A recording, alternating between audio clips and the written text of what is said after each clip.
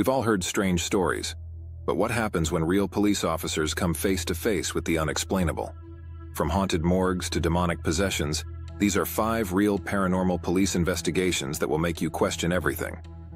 Welcome to the channel, and if you love mysterious, creepy, and paranormal content, don't forget to hit the subscribe button and click the notification bell so you don't miss any of our spine-chilling uploads.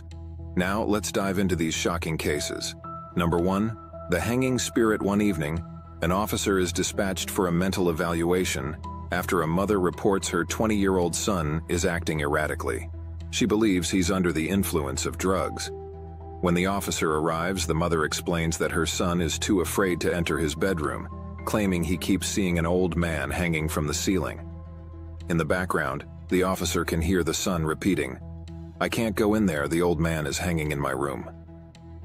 The mother explains that she hasn't dared to check because her son often brings home strangers, and she's frightened. The officer notices the son is indeed high on stimulants. The young man then explains to the officer that a spirit told him to stay out of the room because the spirit's father, dressed in a military uniform, was hanging there. The officer checks the bedroom but finds nothing unusual. He reassures the mother that the room is empty, but then an older officer on the scene pulls him aside. The veteran officer shares that, early in his career, he responded to a suicide at this very house. A man had hanged himself in the same bedroom while wearing his World War II military uniform. Intrigued, the younger officer checks the incident report and confirms the details. Could the son's drug-addled mind have somehow tapped into the tragic past of the house, or did he truly encounter the spirit of the man who died there? Number 2. The haunted hospital. In 1998, police were investigating a tip that a missing boy was hiding out in an abandoned hospital. 4 officers entered the creepy, electricity-less building, their flashlights guiding the way. The first thing they stumbled upon was bizarre. Over 100 jars filled with urine stacked from floor to ceiling in the hospital's cafeteria. Dispatch confirmed a mentally disturbed man had been squatting there. Now on edge, the officers continued to search the upper floors of the hospital, which were filled with decaying furniture and rotting medical equipment. As they ventured into the basement, where the hospital's morgue was located, things took a darker turn. One officer's flashlight flickered and went out, while the others grew dimmer. Suddenly, the morgue doors locked behind them. Panic set in as they tried to force the doors open, but they wouldn't budge. As they scrambled toward the second exit, the stench of death filled the air, and just beside the door they discovered the decomposing body of the mentally ill squatter. He had fallen down the elevator shaft.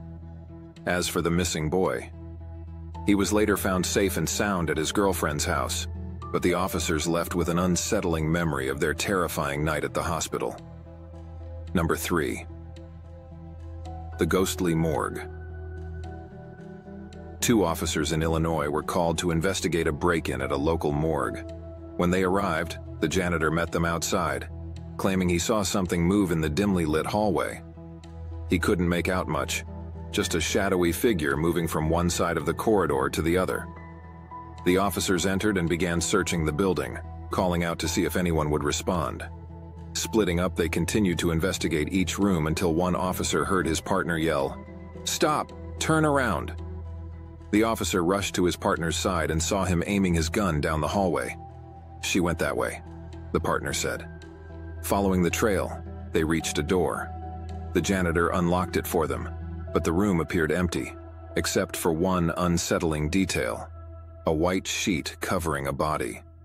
When they pulled the sheet back, they discovered a woman's corpse, her toe tag indicating she had died 4 days earlier. Could the officers have encountered her restless spirit? Number 4. Possessed or paranoid. Late one night in a dangerous neighborhood, police were called to a domestic disturbance. Neighbors had reported loud screams and banging. When the officers arrived, a distressed Mexican woman let them inside, explaining that her male relative had been acting strangely for weeks, screaming that he was being dragged back to hell for breaking some sort of agreement. He had become violent and even threatened to eat the family, shouting that he was beyond salvation. Inside the dimly lit apartment, the officers saw an elderly woman clutching candles and religious pictures, while children huddled together in fear.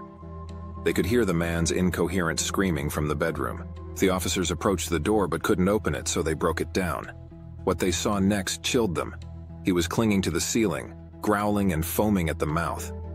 After falling to the ground, the man muttered, "God himself won't recognize you when I'm done." Blood poured from his face as he clawed at his skin. The police restrained him, and a paramedic tried to sedate him. Before being sedated, the man let out an eerie laugh and said, "Look closely so you don't forget. Was it a case of possession, or was this the result of a dangerous drug?" Number 5. The 3 a.m. demon call. On a cold, wintry night, a 911 dispatcher received a call from a terrified man.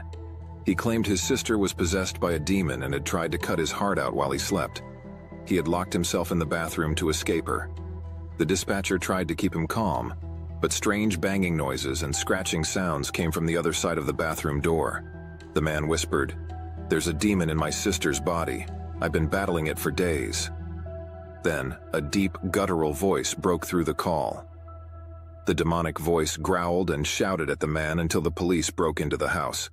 When they arrived, they found the woman chained and covered in scratches, her eyes bloodshot, and her clothes in tatters. One of her eyes had burst a blood vessel, giving her a terrifying red gaze. Was she suffering from severe psychosis, or was something far more sinister at play? So, what do you think? Were these just coincidences, drug-induced hallucinations, or true paranormal encounters? Let us know your thoughts in the comments below. And if you enjoyed this video, don't forget to give it a thumbs up, share it with your friends, and hit that subscribe button for more real-life mystery content. Stay curious, stay safe, and until next time, keep your eyes open for the unexplained.